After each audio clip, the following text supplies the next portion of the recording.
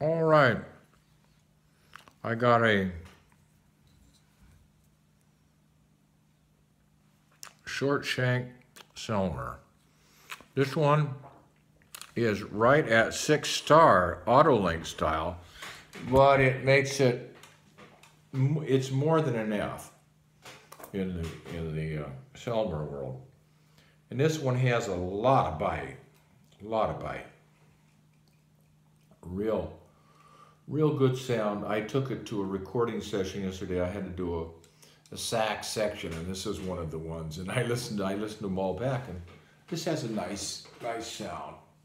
It has a lot of punch in, and it's also can play dark.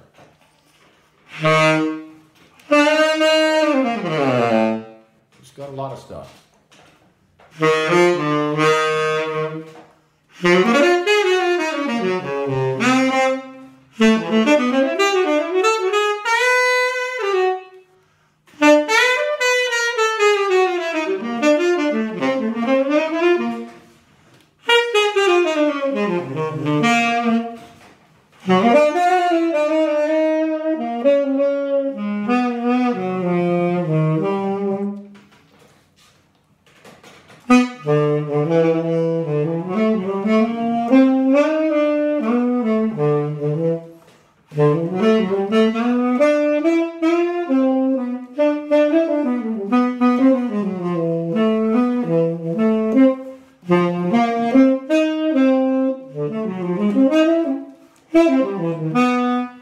Yeah, it goes good.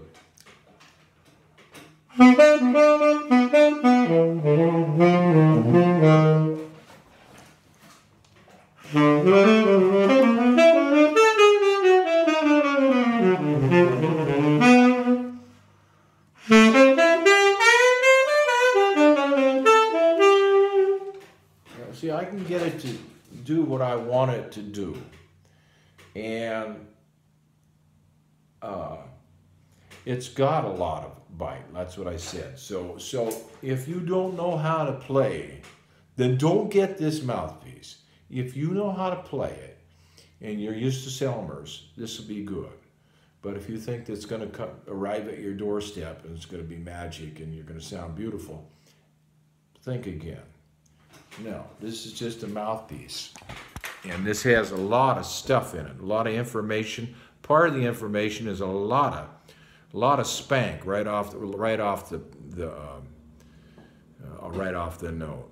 So if you don't know how to step around that, then you're in trouble. You're going to sound really weird. But if you're an experienced player, this damn thing has got some guns.